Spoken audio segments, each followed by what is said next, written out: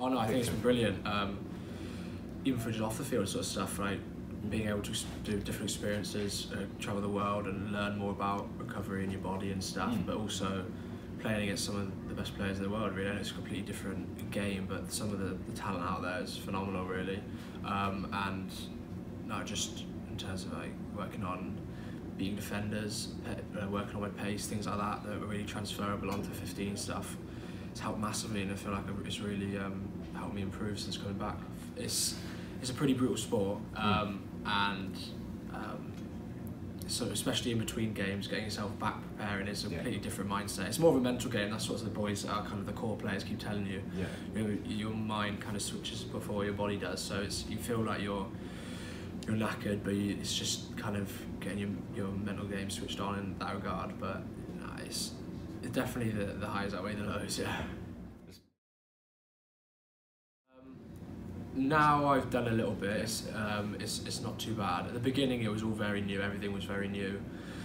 So kind of systems and defending and stuff was different, and it was quite tough. The only issue is kind of fitness. The last camp at the beginning of the year, I picked up a little bit of a niggle, so I didn't really do much training before going away. So that was quite tough because I didn't quite feel like I was match fit really going out. And yeah, dropping in between the two, the main thing is the fitness side of things, because a lot of the Sevens preparation is fitness based, so you do miss that.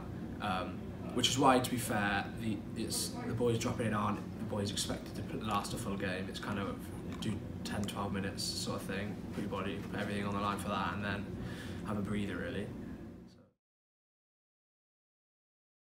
As long as I'm on the pitch, I'm happy at the end of the day. I mean, I always thought of myself as a 15. But then I went away with the Sevens and probably got that little bit extra yard of pace, and I've transferred towards the wing this year, and more due to opportunity, really, to get some game time. And like I said, as long as I'm playing, I'm happy.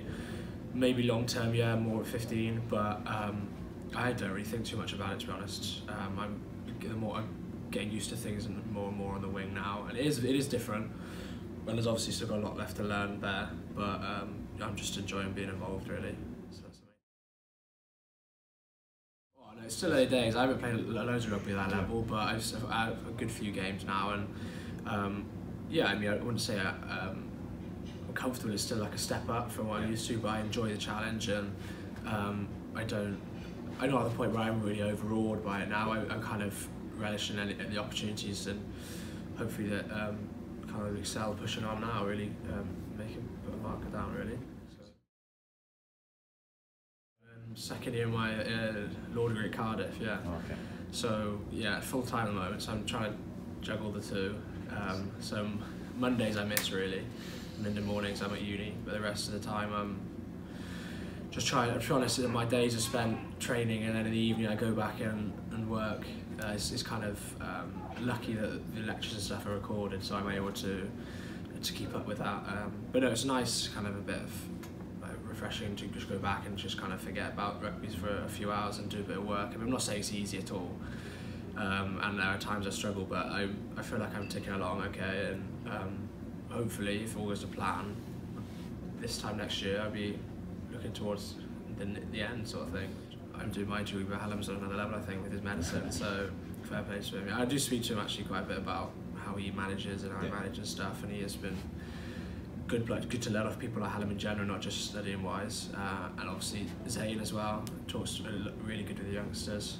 So there's a good mix now. I mean, Hallam's quite young, but there's still a good mix of experience involved flooding through the squad now, and it's good just to tap any ideas we can get off them, really, of everything.